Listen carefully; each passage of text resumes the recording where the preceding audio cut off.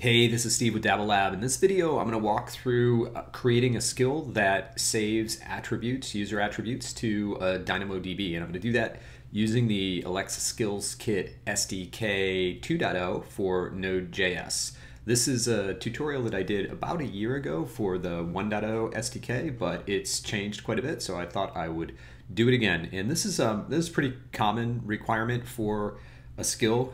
So maybe you want to ask a user for their name and then greet them by name when they come back. That's kind of a common use case, and that's the one that we're going to use. I am going to start with some code that I pushed out to skilltemplates.com. So I'm using the Alexa Skills Kit CLI to get it. So ask new template URL. URL is https://skilltemplates.com/templates.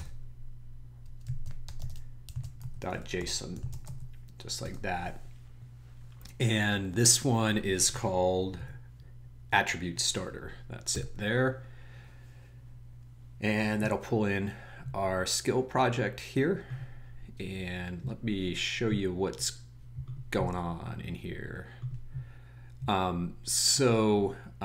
Rather than writing all the code for the tutorial, I'm going to walk through the code that I've already pushed out onto skill templates, and this will give you an example of how you would go about incorporating the functionality that allows you to save attributes out to DynamoDB, which is built in and provided by the CLI, or not the CLI, but the SDK, the 2.0 SDK.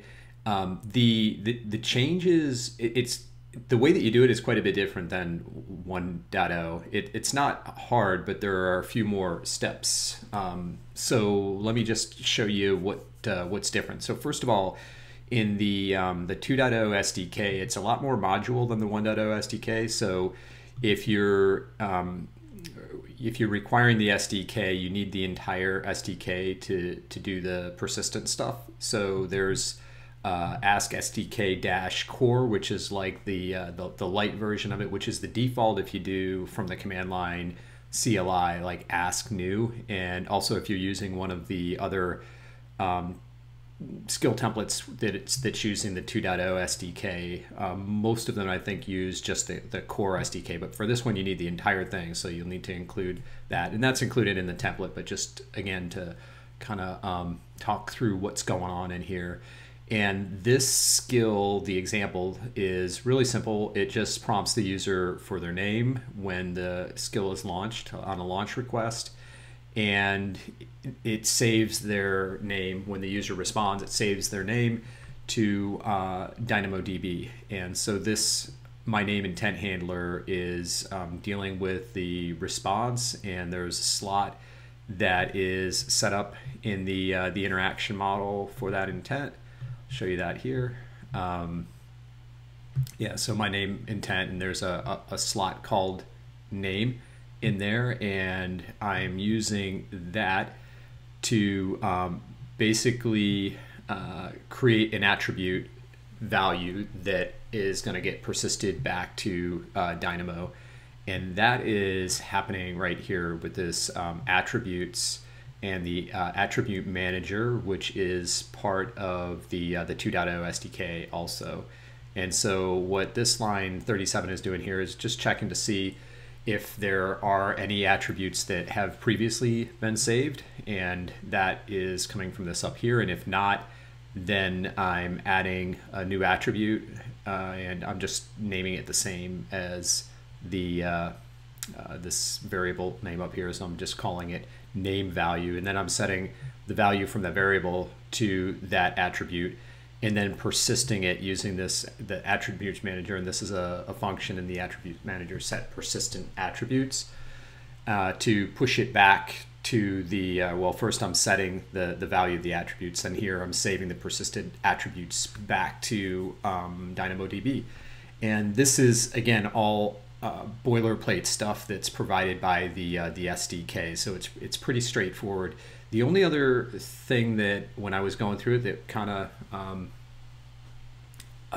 it took me a little while to figure out was this down here. So on the new SDK, when you create an instance of the skill builder, there's a standard instance and a custom instance. And most of the examples that I've seen out there, and when you do ask new using the CLI, like the boilerplate, it uses this custom.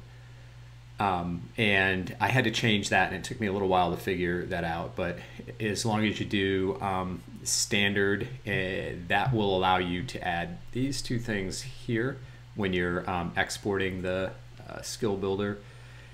And this, dot with table name, this is where you're going to name the table that's going to be created in DynamoDB.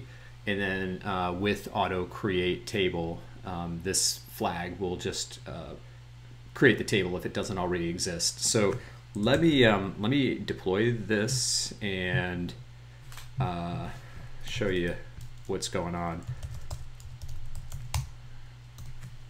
Okay, so this is going to take a minute. I'm going to pause and come back.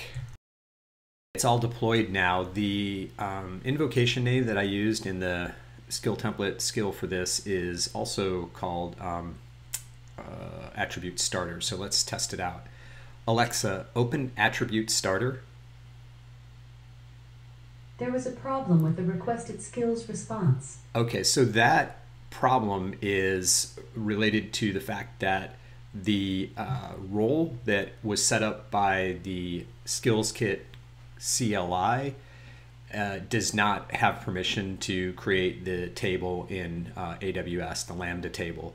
And so the way that you fix that is, so in AWS, there is a new role that gets created when you publish a skill using the CLI, and it defaults to the name of the, I think the Lambda function.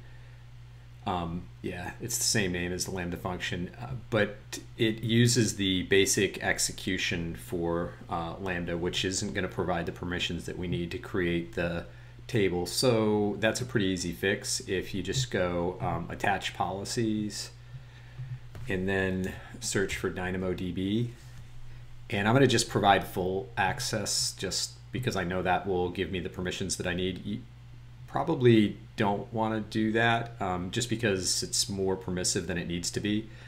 But this is what I'm going to do for now.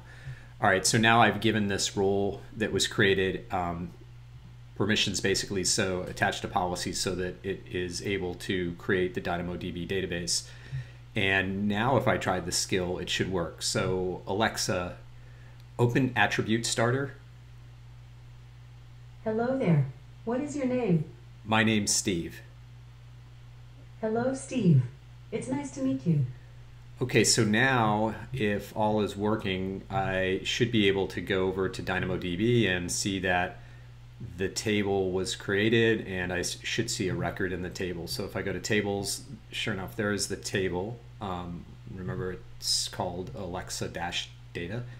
And then if I go to the items tab here, I can see the one record was created here, and the if I look in the attributes, you can see there's my attribute from the skill with this value.